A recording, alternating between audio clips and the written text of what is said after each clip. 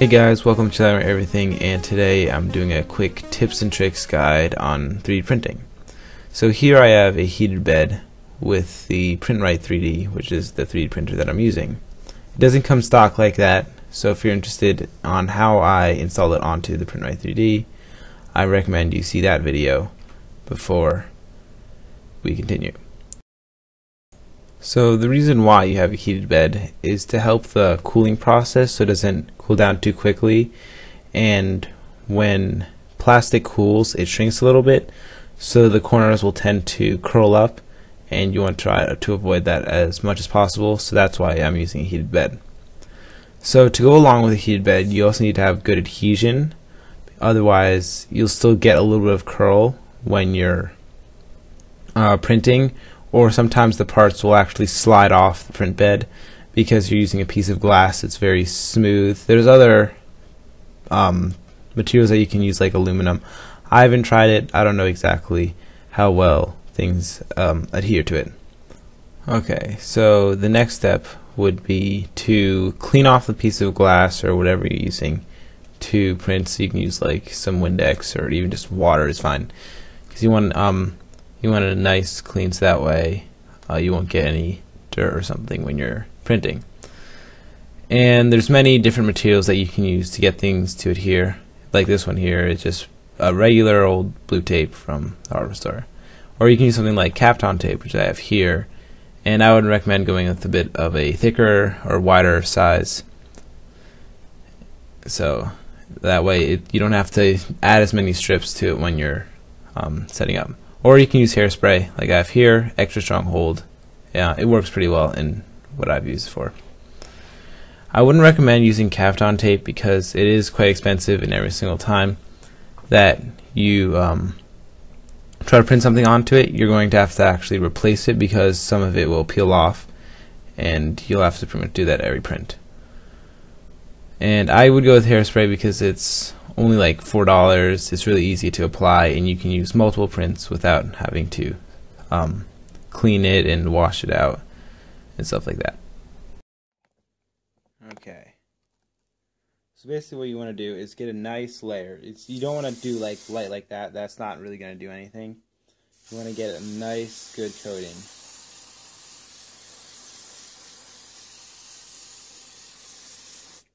So now you can kind of see that it's all over, and you want to try to get it as even as possible. You don't have to get right on the edges unless you're going to be using the whole the print or the build size. So you want to let that dry a bit before you do the next coat, and once you've done two, you'll have a pretty good adhesion onto the glass. And to help dry the drying process, you can also put it on the printer and turn it on, so that way it heats up a bit and it'll dry faster. So after it's dry, it takes about anywhere from 5 to 10 minutes. You want to let it sit nice and low. Then you just want to do another coat, so you're just going to do the same thing, just adding it on. And basically what you're trying to do is get it so that way when you look at it, it looks like it's just at part of the glass. So like you can see if I can get the lighting right. So like you can see towards the end here, it's not as coated evenly as it is here. It looks like one continuous piece of glass, kind of, so it's all shiny.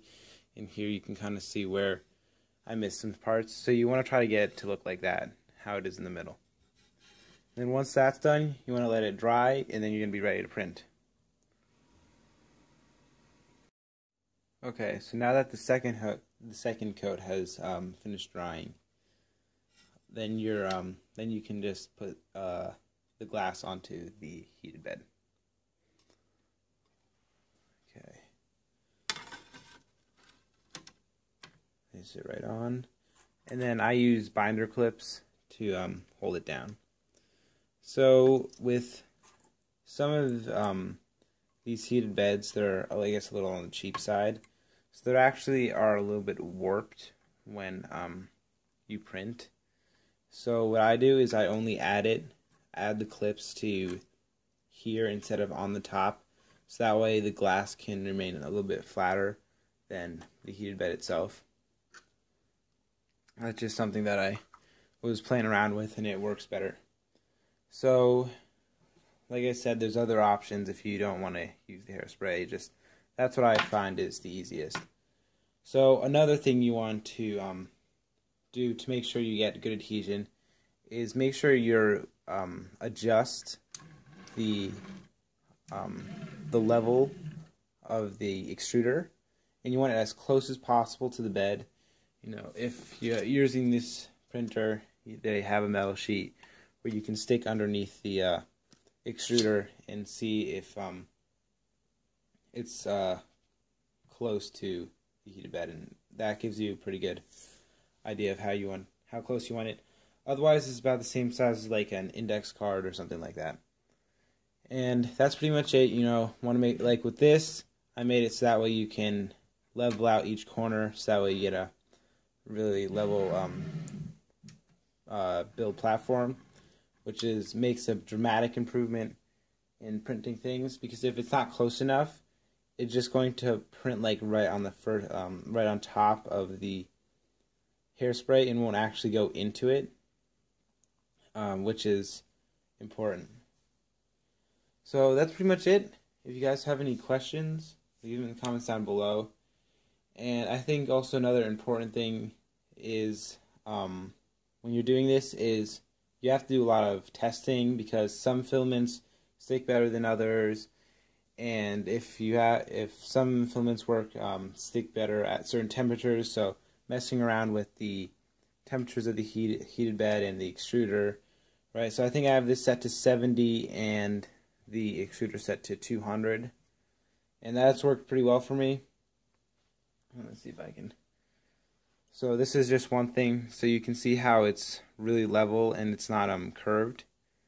The bottom is a little rough, but with some more tuning I can get it smoothened out. So yeah, that's it. If you guys have any questions, leave them in the comments down below. See you next time.